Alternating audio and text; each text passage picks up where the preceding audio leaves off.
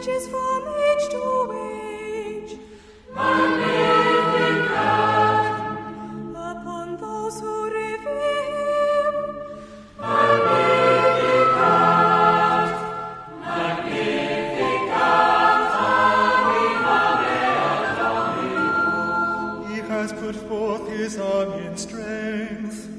Magnificat, Scattering the proud-hearted. Magnificat, Magnificat, anima mea Domino. He has cast down the mighty from their thrones. Magnificat, And lifted up the lowly. Magnificat, Magnificat, anima mea Domino. He has filled the hungry with good things. Magnificat, he has sent the rich away empty-handed. Magnificat, Magnificat, anima mea Domino. And here we are, the granddaddy of all quantum weirdness, the infamous double-slit experiment.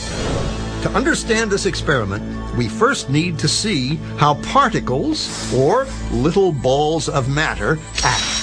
If we randomly shoot a small object, say a marble, at the screen, we see a pattern on the back wall where they went through the slit and hit. Now, if we add a second slit, we would expect to see a second band duplicated to the right.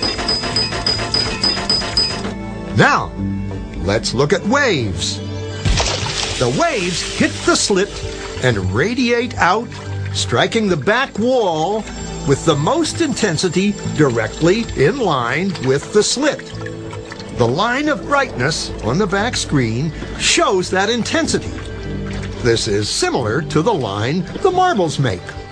But when we add the second slit, something different happens. If the top of one wave meets the bottom of another wave, they cancel each other out. So now there is an interference pattern on the back wall. Places where the two tops meet are the highest intensity, the bright lines, and where they cancel, there is nothing. So, when we throw things, that is, matter, through two slits, we get this, two bands of hits. And with waves, we get an interference pattern of many bands. Good so far. Now, let's go quantum.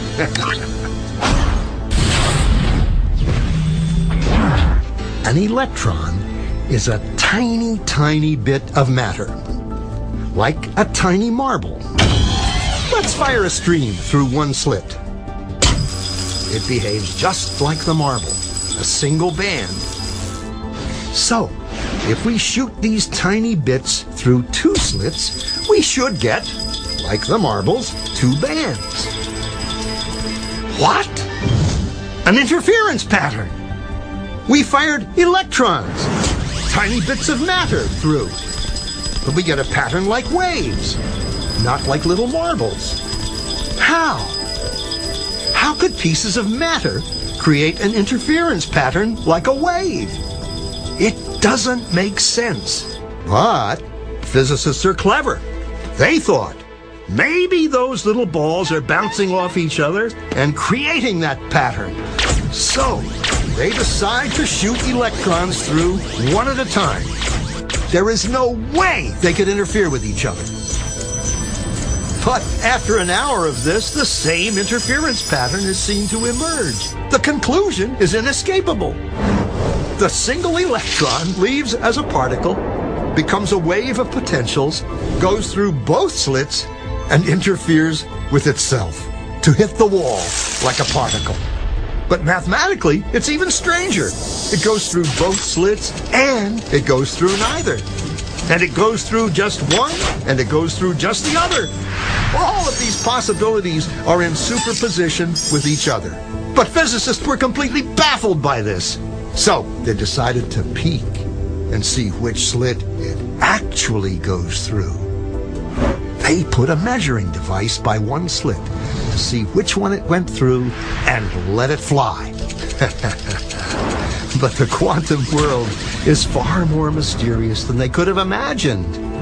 When they observed, the electron went back to behaving like a little marble. It produced a pattern of two bands, not an interference pattern of many.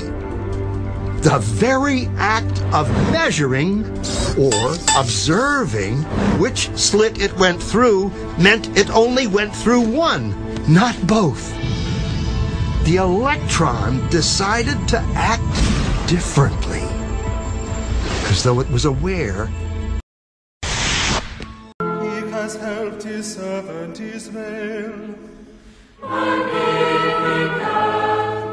ever remembering his love.